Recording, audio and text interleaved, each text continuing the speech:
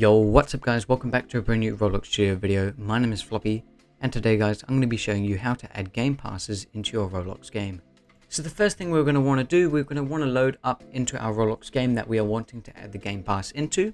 And if you haven't already, make sure to publish your game to Roblox, and you can publish your game to Roblox by going to the top left here, click on File, Publish to Roblox, and you just got to follow the steps until you have published your game. So now that we have published our game to Roblox, what we're going to want to do, we want to go to the main Roblox page and find our game that we are going to be adding the game pass into, and we want to load up onto that. And now we want to click on Store down here at the bottom, and we want to click on Add Pass. So this means add game pass. So you want to add your chosen file, so that can either be really your game pass logo. So now that you have added your chosen file, all you want to do is change the name of your game pass. So let's say we want to make this a donation game pass. Okay, donation. You can just type in a name there. Then you want to, after you've put your file in and you've put your name that you would like your game pass to be, click preview. This basically gives you a bit of a preview on what your game pass will look like, but your game pass logo does have to be approved by Roblox before you're able to see it.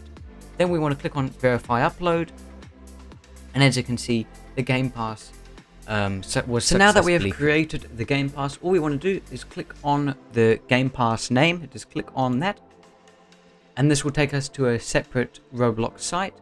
Now that we have loaded onto the game pass page, we want to go to the three dots up here, click configure, click sales, and we want to switch on the item for sale so it is enabled, and you can choose a price that you want to sell the game pass for. It is really up to you, but for this tutorial I'm just going to be setting the price as 5. Then what you want to do after you have chosen the price of the game pass, you want to click save. Once you have enabled the game pass to be for sale and added the Robux price, we can leave the game pass for now, and then we can come back to it. Now that you have published your game to Roblox, what we're going to want to do is make sure Explorer and Properties are open. If Explorer and Properties are not open, we just want to go to the top bar here, click View, and click down on Explorer and click down on Properties. Now that we have Explorer and Properties open, we want to head over to Explorer, find Starter GUI, click the plus button next to Starter GUI, and click on Screen GUI. Then we want to go over to the Screen GUI and change that to really anything. You can keep it a Screen GUI. For this tutorial, I'm just going to be changing it to Game Pass. Then what we're going to want to do is make sure the Game Pass or Screen GUI model is highlighted. Then click the plus button next to Game Pass or Screen GUI, and we want to insert a image button. Now that we have added our Screen GUI and our image button, we want to click on the image button. Basically, this is now where we can edit the image button, which people will be able to click, which will then allow them to buy the Game Pass. So you can adjust any settings you would like. I'm just going to be changing the position. So let's find the position here. Position, here we go. We've got the position up here. So you can really change this to any position you would like. It is completely up to you. But for this tutorial, I'll be using this position here. You can feel free to copy all this. It is completely up to you. And then we also just want to resize it. So just head down to the size area and change that to whatever you would like. So now that we have adjusted the position and the size of what we would like the image to be, we actually need to go find an image. So let's head over to the Creator Market. So now that we're inside the Creator Marketplace, all we want to do is go to the top bar here, click on Images, and you can really choose what image you would like to use. If you've got your own image, feel free to use that one. But let's just say you want to choose an image from here. Let's say you want to put a fish. We just search up fish here. Let's say we select this one. All we want to do, once we have selected the image we would like, we go to the top bar here in where the link is, and you want to try find the whole bunch of numbers, the asset or image ID. So once you've done that, click on the link, highlight the numbers. We just go Control-C to copy it, or right-click copy. Then we want to take that back to Roblox Studio. So now that we have got our image ID, all we want to do is go back to Studio, click on Image button, and find the area where it says Image. So just scroll down until you find it. Image, we want to click on the area here, click backspace to remove the previous image. And then we just want to paste our new image ID using Control V or right click paste. Paste it in there, and as you can see, my image has loaded into the image button.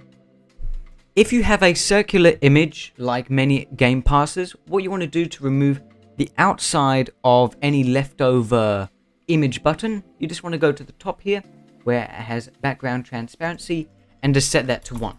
But in this image we do not need to do that because our image takes up the whole of the image button. We want to head over to Explorer, click the plus button next to the image button, insert a local script.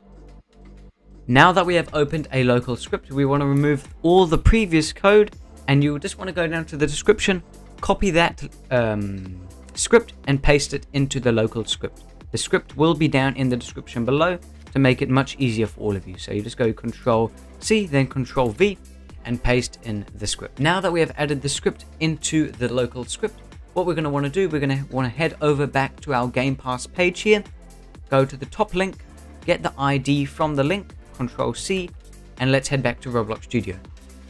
So now that we have got our ID, all we want to do is go up here, remove this old ID and go Control V or right click paste to paste in your new Game Pass ID. So now that we have added our ID into the script, all we want to do is go to File, Publish to Roblox, and let's go test it out. Before we do our test, all you want to do is go to the 3 dots up here on your Game Pass page, click the 3 dots and click Delete from Inventory. Just because this is a one-time purchase, but for now, let's just delete it from our inventory. Because you already have the Game Pass, it will not allow us to buy it. So what you're going to want to do, you're going to want to delete it from your inventory just by clicking the 3 dots and click Delete from Inventory. Let's go test it out. So now that we have loaded in, all we want to do to test it out is click on the image. And as you guys can see, the buy donation thing here that people can purchase is popping up onto the screen. Now, once we purchase this, we will not be able to buy it again until we delete the Game Pass from our inventory, how we did it just before. So let's just click OK. And as you guys see, if I go try click it again, nothing will be popping up because it is a one-time purchase item. If you guys are a little bit confused or you don't really know what you're doing, feel free to send me a message on Discord and I'll happily help you out. But anyway guys, I'm going to wrap up the video here. If you did enjoy, I would appreciate if you do consider liking the video and subscribing to the channel. I'd really appreciate it. But anyway guys, have a lovely rest of your day and I'll see you guys all in the next video. Peace.